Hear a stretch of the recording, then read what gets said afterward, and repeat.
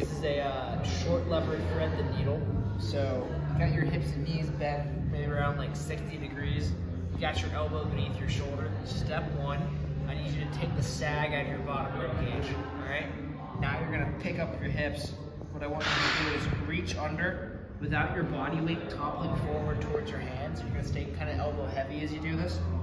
And then as you press away, you're gonna press yourself forward and turn up. Come down, forward and up, from the front, let's do this.